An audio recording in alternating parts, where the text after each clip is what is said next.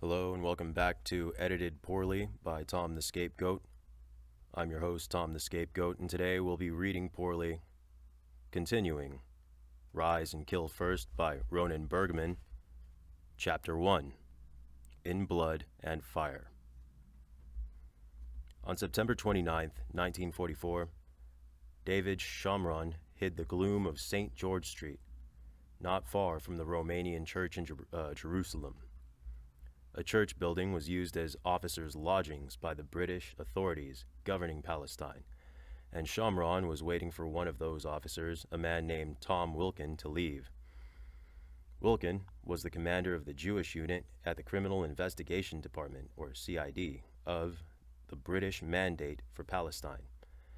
And he was very good at his job, especially the part that involved infiltrating and disrupting the fractious Jewish underground. Aggressive, yet also exceptionally patient and calculating, Wilkin spoke fluent Hebrew, and after 13 years of service in Palestine, he had an extensive network of informants. Thanks to the intelligence they provided, underground fighters were arrested, their weapons caches were seized, and their planned operations aimed at forcing the British to leave Palestine were foiled, which was why Shamron was going to kill him. Shamron and his partner that night, Yaakov Benai, codenamed Mazal, or Luck, were operatives with Lehi, the most radical of the Zionist underground movements fighting the British in the early 1940s, read poorly. Though Lehi was the acronym for the Hebrew phrase Fighters for the Freedom of Israel, the British considered it a terrorist organization, referring to it dismissively as the Stern Gang, after its founder, the romantic ultra-nationalist Avraham Stern. Stern and his tiny band of followers employed a targeted mayhem of assassinations and bombings, a campaign of personal terror, as Lehi's operations chief and later Israeli Prime Minister Yitzhak Shamir called it. Wilkin knew he was a target. Lehi already had tried to kill him and his boss, Geoffrey Morton, nearly 3 years earlier in its first clumsy operation.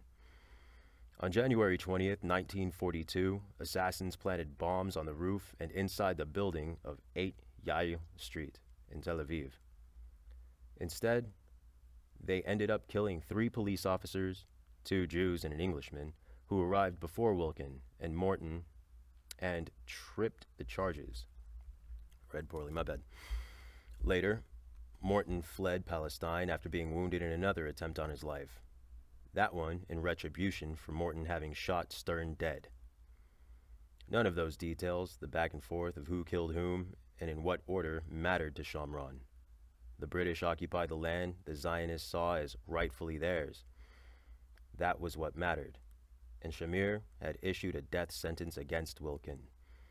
For Shamron and his comrades, Wilkin was not a person but rather a target, prominent and high value. "We were too busy and hungry to think about the British and their families," Shamron said decades later. After discovering that Wilkin was residing in the Romanian church annex, the assassins set out on their mission. Shamron and Benai had revolvers and hand grenades in their pockets. Additional Lehi operatives were in the vicinity, smartly dressed in suits and hats that looked like Englishmen.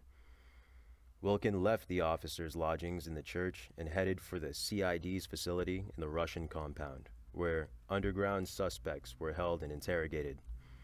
As always, he was weary, scanning the street as he walked past, keeping one hand in his pocket at all times.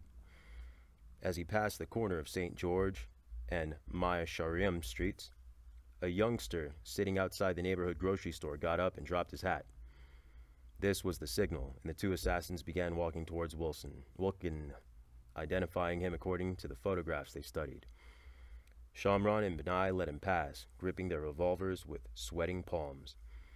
They turned around and drew. "Before we did it, Mazal," Benai said. "Let me shoot first." Shamron recalled, "But when we saw him, I guess I couldn't restrain myself, and I shot first." Between them, Benai and Shamron fired 14 times. 11 of those bullets hit Wilkin. "He managed to turn around and draw his pistol," Shamron said, "but he fell face first. A spurt of blood came out of his forehead like a fountain. It was not such a pretty picture. Shamran and Benai darted back into the shadows and made off in taxi, in which another Leahy man was waiting for them. The only thing that hurt me was that we forgot to take the briefcase in which had all of his documents, Shamran said. Other than that, I didn't feel anything, not even a little twinge of guilt. We believed the more coffins that reached London, the closer the day of freedom would be. The idea that the return of the people of Israel to the land of Israel could be achieved only by force was not born with Stern and his Leahy comrades. The roots of that strategy can be traced to 8 men who gathered in a stifling one-room apartment overlooking an orange grove in Jaffa on September 29, 1907, exactly 37 years before a fountain of blood spurted from Wilkin's head when Palestine was still part of the Turkish Ottoman Empire. The flat was rented by Yitzhak Ben-Zavi. I'll go ahead and spell that for you. It's Yitzhak Ben-Zvi, a young Russian who immigrated to Ottoman Palestine earlier that year. Like the others in his apartment that night, all immigrants from the Russian Empire, sitting on a straw mat spread on the floor of the candlelit room, he was a committed Zionist, albeit part of a splinter sect that had once threatened to rend the movement. Zionism as a political ideology had been founded in 1896 when Viennese Jewish journalist Theodor Herzl published Judenstaat, or the Jewish State. He had been deeply affected while covering the first trial in Paris of Alfred Dreyfus, a Jewish army officer unjustly accused and convicted of treason. In his book, Herzl argued that anti-Semitism was so deeply ingrained in European culture that the Jewish people could achieve true freedom and safety only in a nation-state of its own.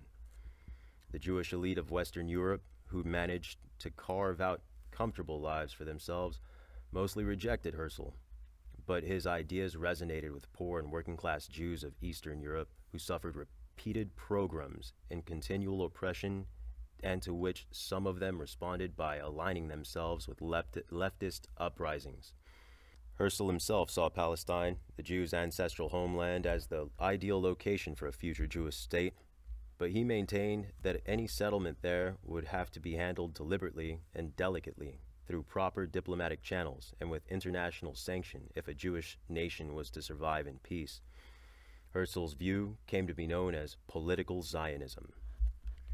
Ben-Zevi and his 7 comrades, on the other hand, were like most other Russian Jews, practical Zionists. Rather than wait for the rest of the world to give them a home, they believed in creating one for themselves, and going to Palestine, working the land, making the desert bloom. They would take what they believed to be rightfully theirs, and they would defend what they had taken. This put the practical Zionists in immediate conflict with most of the Jews already living in Palestine. As a tiny minority in an Arab land, many of them, peddlers and religious scholars and functionaries under the Ottoman regime, they preferred to keep a low profile. Through subservience and compromise and bribery, these established Palestinian Jews had managed to buy themselves relative peace and a measure of security. But Ben-Zevi and other newcomers were appalled at the conditions their fellow Jews were tolerating. Many were living in abject poverty and had no means of defending themselves, utterly at the mercy of the Arab majority and the venal officials of the corrupt Ottoman Empire. Arab mobs attacked and plundered Jewish settlements, rarely with any consequences. Worse, as Ben-Zevi and the others saw it, those same settlements had consigned their defense to Arab guards, who in turn would sometimes collaborate with the attacking mobs.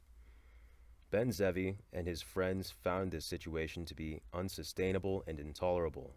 Some were former members of Russian left-wing revolutionary movements inspired by the people's will, or I'm going to butcher the pronunciation of this. It is Narodnaya Volya.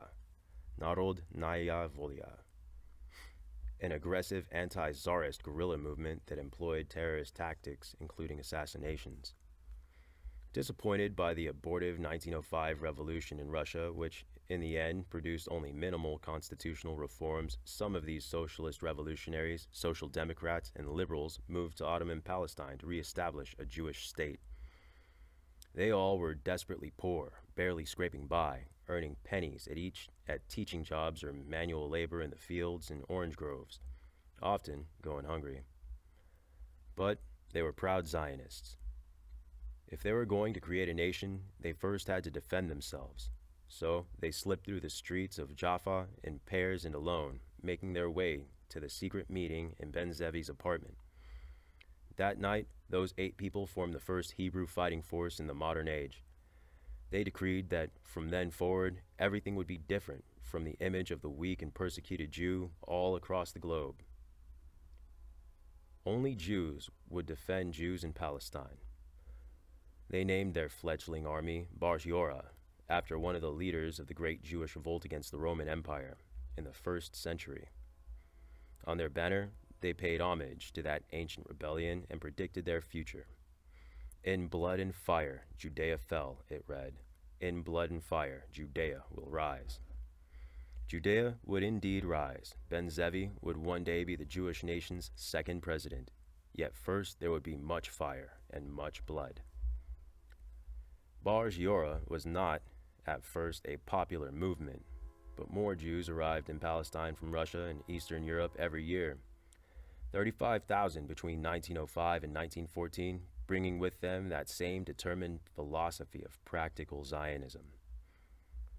With more like-minded Jews flooding into the Yishuv, as the Jewish community in Palestine was called, Bar Giora in 1909 was reconstituted into the larger, more aggressive Hashomer, Hebrew for the guard. By 1912, Hashomer was defending 14 settlements, yet it was also developing offensive, albeit clandestine, capabilities, preparing for what practical Zionists saw as an inevitable, eventual war to take control of Palestine. Hashomer therefore saw itself as the nucleus for a future Jewish army and intelligence service. Mounted on their horses, Hashomer vigilantes raided a few Arab settlements to punish residents who had harmed Jews, sometimes beating them up, sometimes executing them. In one case, a special clandestine assembly of Hashomer members decided to eliminate a Bedouin policeman, Aref al-Arsan, who had assisted the Turks and tortured Jewish prisoners. He was shot dead by the Hashomer in June 1916. Hashomer did not recoil from using force to assert its authority over other Jews either. During World War I, Hashomer was violently opposed to NILI, a Jewish spy network working for the British in Ottoman Palestine.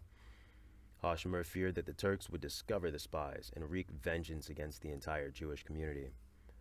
When they failed to get NILI to cease operations or hand over a stash of gold coins they'd received from the British, they made an attempt on the life of Yosef Lishansky, one of its members, managing only to wound him. In 1920, Hashomer evolved again, now into Haganah, Hebrew for defense.